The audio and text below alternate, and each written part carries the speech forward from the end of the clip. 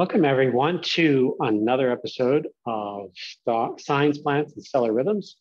My name is Erik Roth, shamanic astrologer, and I will be guiding you through this new video about the astrology of Mars and Venus, shamanic astrology of Mars and Venus and Leo, plus some more major astrological insights for this period of late June 2021 through mid-July.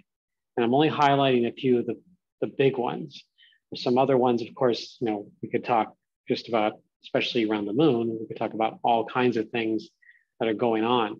But I want to really focus on a few of the important ones that are coming up for all of us and giving some insight, some guidance around how to navigate this. All right, let's commence with number 22. What I'd like to start off with is just an acknowledgement and evocation, honoring the stars and the planets and all their relations and creation itself, which includes Gaia, our Mother Earth, for directions and all of the elements, all of the planets and asteroids, and all of our relations. This is connecting into that environment, connecting into what we have a relationship with all of that. This feeling is we are part of the cosmic creation itself. No matter what is going on in the world, this is always taking place. Just want to say thank you and be in gratitude for being in a relationship, for their guidance and their wisdom and their love. Okay, the highlights of episode 22, we have 5 major things. And one of them I'm going to spend a little bit more time on than the others. And that would be the title of this episode, the Mars and Venus together in the sign of Leo. But at the same time that that's going on, Saturn is in Aquarius opposite Venus and Mars. And so I have a slide put together just for that, specifically to kind of share with you a little bit of insight into that. Then we have in this period of time, late June through mid-July, we have Neptune and Chiron both stationing retrograde. And I'm going to review what that looks like on the natal chart of the United States. And then also in early July, we have the Earth reaching its aphelion point, and I'll describe what that means as we move forward into this video. Okay. So let's start off because this is the first one that's taking place on the calendrically speaking. Mars has already moved into Leo at the time of this recording the video, but since Venus and Mars don't get together until about mid-July, I put that sort of in the center of this topic here for this episode 22. So on June 25th, Neptune makes its annual station retrograde this year at 23 degrees, 11 minutes Pisces. Neptune moves about roughly a little over 2 degrees per year and about a little over 2 degrees from where it stationed retrograde back in 2020. The steady pace that takes about 13 to 14 years to transit one full sign of the zodiac. This retrograde period from June 25th will end on December 1st at 20 degrees, 24 minutes Pisces. So that's the entire retrograde loop. In shamanic astrology, Neptune represents a more mystical connection to the upper or celestial realm or world. It is a planet that symbolizes dreams, formlessness, and nonlinear time. It can act as a dissolving agent to our attachments and hold of reality. Neptune has been in the sign of Pisces since 2011. For about 4 months it was then, and then it fully moved into the sign of Pisces in 2012. And has been there ever since and will continue to be in there until 2025 when it begins its transition to the sign of Aries. So Neptune's a planet that really can create, for those especially that are really much more attached to the third dimension and are goal setters and really focused in on sort of an ambitious kind of quality to them. when Neptune comes into the picture, it can dissolve things. It can send things into sort of a transitory state of existence. It's kind of again, a non-linear situation where it's not a good time to plan things or to set any goals or, have, especially, I would not want to stress this, set expectations about what could occur, because Neptune's kind of a field of all probabilities or possibilities, and things tend to drift in and out of existence in that sense, kind of like a mirage type of energy. Obviously, it's not the only planet that's acting out there. It's not the only planet that's, providing this symbolic language for us to navigate. But it does provide some additional insights into certain times when it might be transiting, say, on a personal chart. If you have personal planets between roughly the 20 to 23 degree range, this around the signs of Pisces, Sagittarius, Gemini, and Virgo, you're in a Neptune cycle. You're in that space. Next year, it's going to get up to around 25 degrees Pisces, so in 2022. So that's something to be aware of in your own life journey. Well, it's going to take a look at something that's connecting us here, at least here in the United States, and its influence in the world, Neptune in the US's chart. Okay, right now going on, there is a Neptune opposition transit taking place for the US. And this is happening concurrently with a Pluto return initiation, something I've talked about in previous videos, although I haven't done a full video on the Pluto return initiation, which I suspect is coming soon. I just transitioned myself actually into an apartment here in Medford, Oregon, from another place that I was living in temporarily in the Rogue Valley.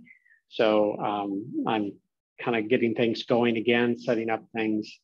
And there's a lot on the docket for that, but that's one video I definitely have my eye on creating this summer. So along with the Pluto return initiation, the US is experiencing a Neptune opposition initiation. Officially, this transit began March 31st, 2021, and will end on January 25th, 2023. But like all cycles, initiations, especially from a shamanic perspective, it isn't just a mathematical 1 degree orb that we look at, but it can go beyond that, say, whether it be a community, an individual, or a nation can experience especially major significant transits like this, can experience them sometimes weeks or a few months ahead of time. So we certainly can experience in our own lives, especially those that are here in the US and looking at it, the strange and bizarreness of what's taking place and the reactions of the populace and the contentions that are going on. It is definitely a land of confusion, and Neptune's signature is on it. It's not the only one, but it definitely is acting in concert with these other planetary initiators. The Pluto return is taking place. That began in 2020. Didn't really get into 1 degree orb until 2021 this year, but I look at it as starting 2020 due to the significant alignment of planets, Saturn, Jupiter, and Pluto coming together in the sign of Capricorn in 2020. So Pluto return briefly is highlighted by chrysalis death rebirth stage for really a nation. Obviously, individuals can't get there because it takes 248 years, 245 years to get to a Pluto return cycle. And I've got about a 4 to 5 year period of this due to the significance of this and how profound it is for anything to experience a Pluto return. But Neptune, on the other hand, tends to dissolve the national grasp of reality, national goals, stances, priorities, systems. Can also be a vehicle for spiritual crisis and confusion at the same time. that it can be heart opening. So, and we see this a lot here in the US. It is definitely where we are in an identity crisis of sorts. There's a lot of, rooted into the spiritual crisis, a lot of confusion, a lot of, also a lot of heart opening and people coming together and seeing each other as one people. That's kind of a boundless, formless, limitless signature of what Neptune can bring in. And so that general mix can create a lot of a strange interaction between the groups of people and its relationship with their own spiritual path and religion and the communities they interact with. Neptune can also dislodge our sense of time, operating outside what we perceive as cause and effect. And it's a nebulous, dreamlike experience. So for those that are attached to that, hard reality and goals, and if they, being operating here in the US, we're just by default, all of us are experiencing some level of Neptunian ness in this at this time. And you can see here, we've got the natal chart of the US here in the center. The natal position of Neptune is 22-25 degrees Virgo.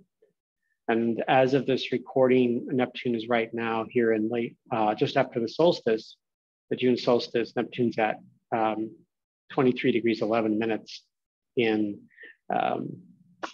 Pisces. So we can see that this is the opposition. We can also see that Neptune's also at the same time, it's squaring the natal chart of the US and its natal Mars position, which is adding to that our own personal experience with, defining what is our masculinity, going through a certain level of in some cases, dysfunction and rebellion against others that may have a more open view of what masculine is. And so that's part of the, again, that's part of what's going on underneath all of this. What's also coming up beyond the Neptune opposition on July 5th is a process called aphelion. So the Earth and all planets essentially don't have a perfectly circular orbit.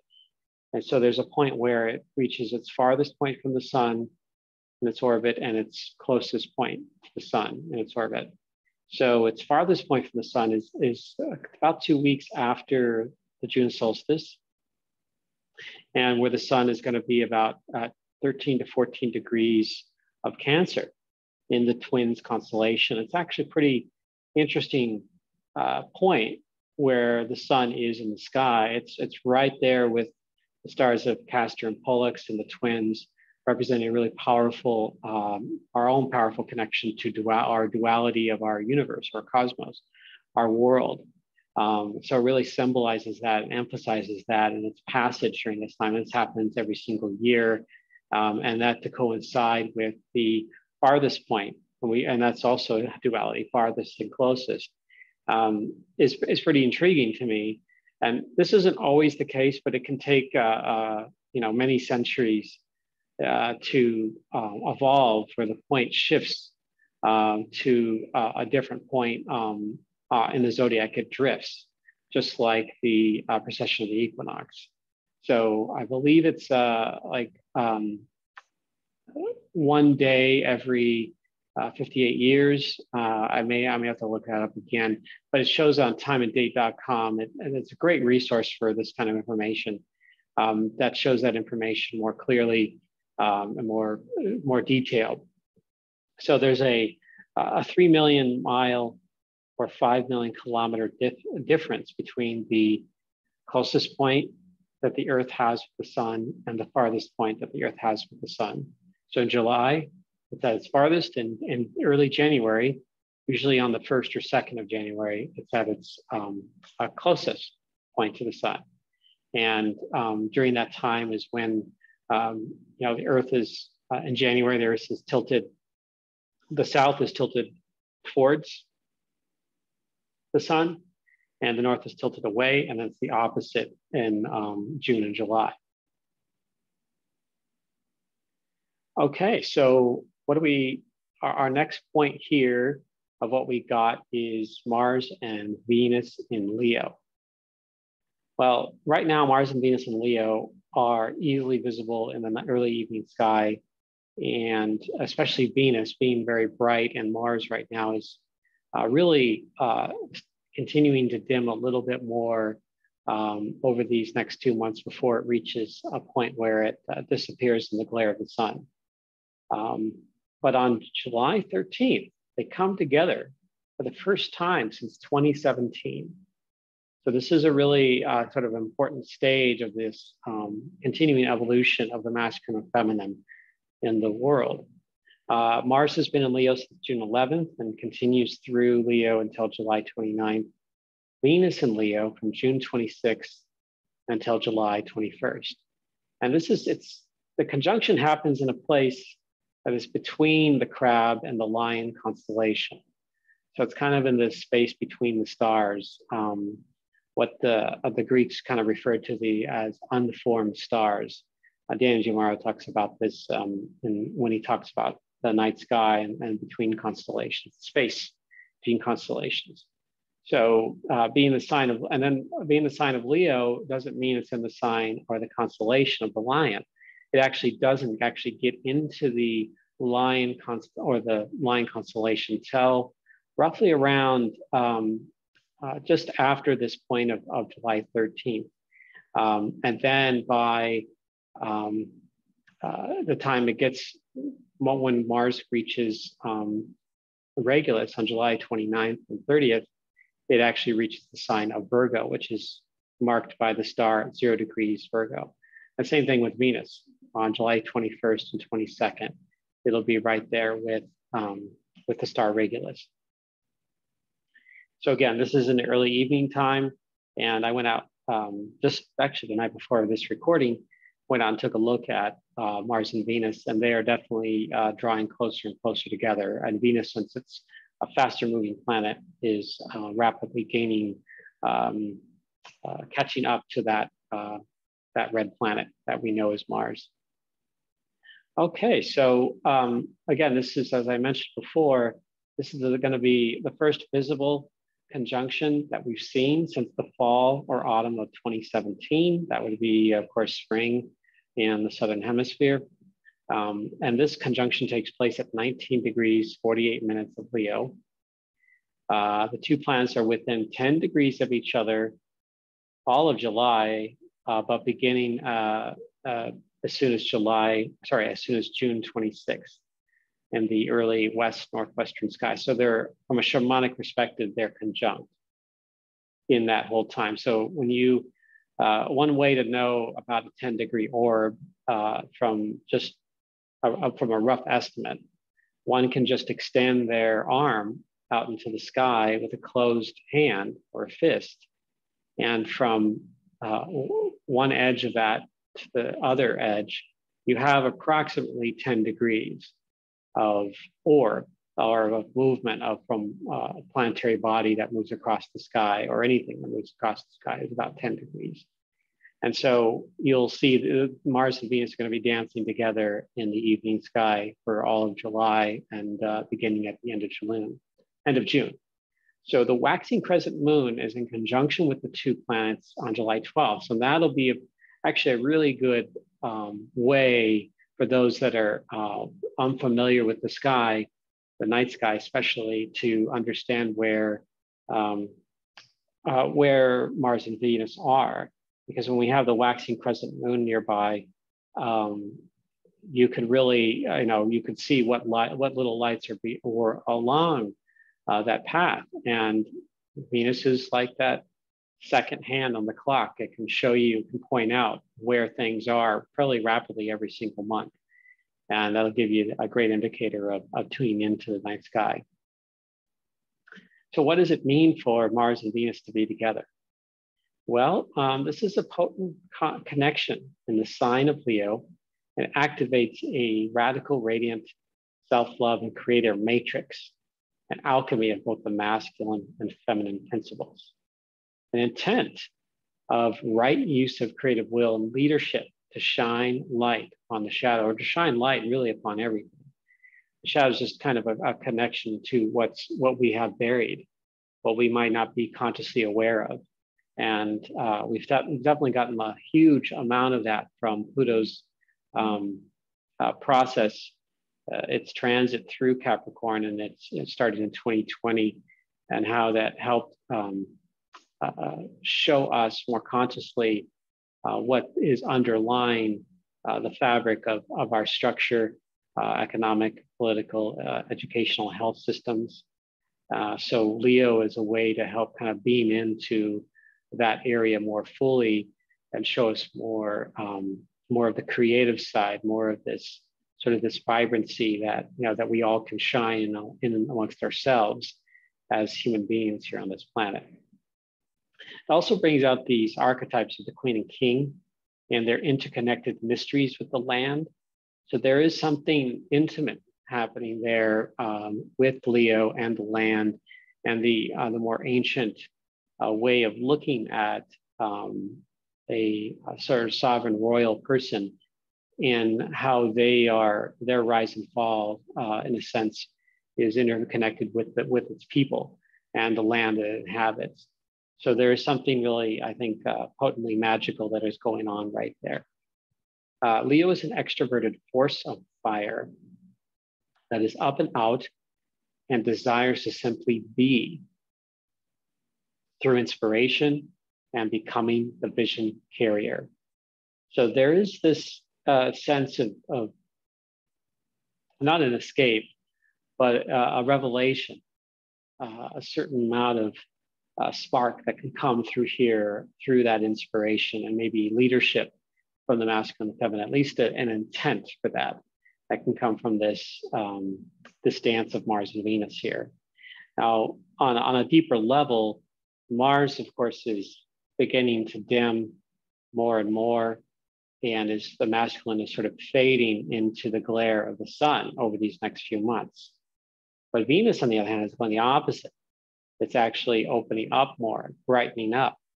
And when you see Venus and Mars together, you can see vastly different light, brightness, magnitude of these two planets. And in that sense, it doesn't mean that the masculine is going to fade from existence. It's more about the masculine about to go through its own transition, its own death and rebirth in the late summer and into by I think ending about mid-fall in November. So it's about a three-month process. Meanwhile, Venus again is going to continue to brighten and brighten until it reaches its maximum magnitude in the evening time later on this year.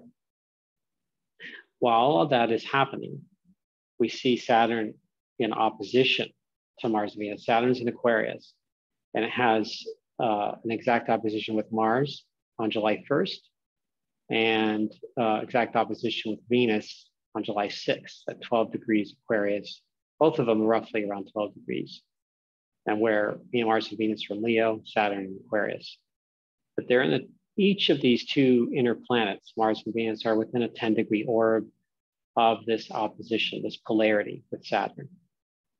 For Mars, it's from June 16th through July 15th. And for Venus, it's from July 1st through July 14th. As you can see, Mars moves a lot slower, so it doesn't, it spends a little more time in that 10-degree orb of opposition with Saturn. So what does Saturn create? So it adds an element of growth to limits and boundaries, the masculine and feminine Leo archetypal expressions.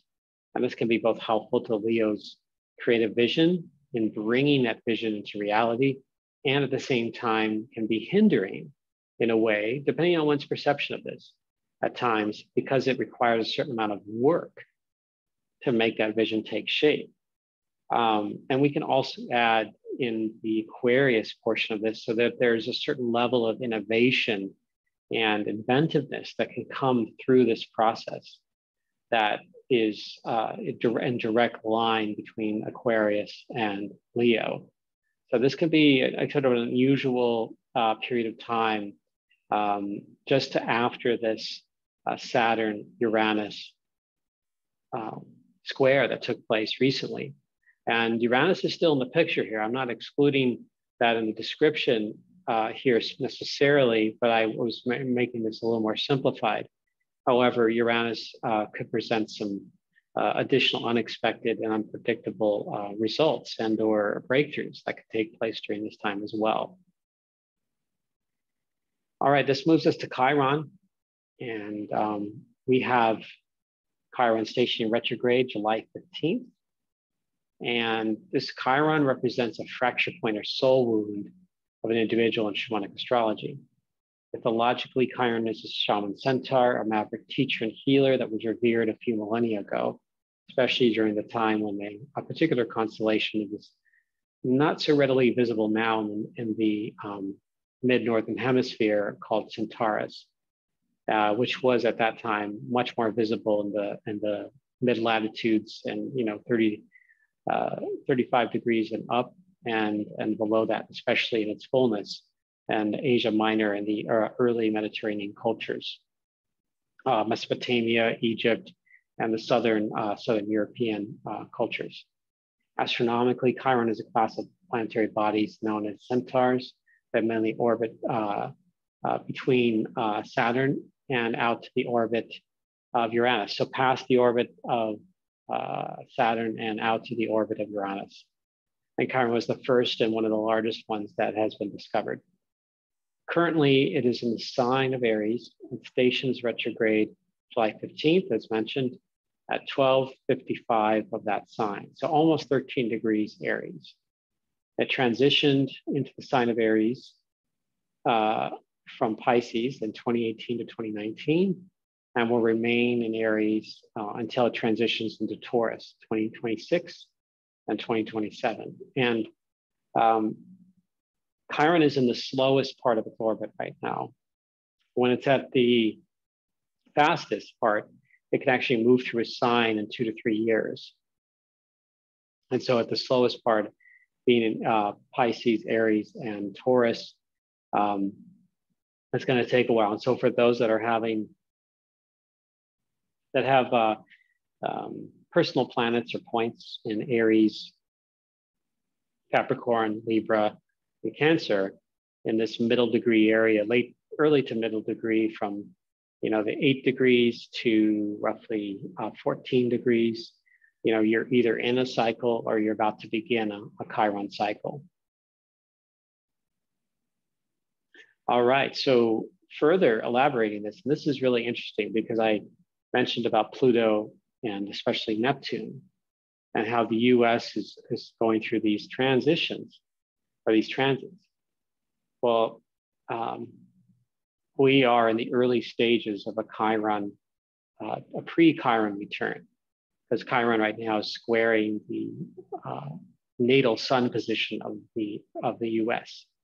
And I just got it recently from an email from Dan and Mario that passed on from an astrologer, Greg Nell, and he did some research around Chiron returns here in the United States and how they've created certain opportunities for the US and its wounds and its fracture points since its creation. So that's worth further study for myself. And I will mention that research again at a later time when I dive a little bit farther into it. But for now,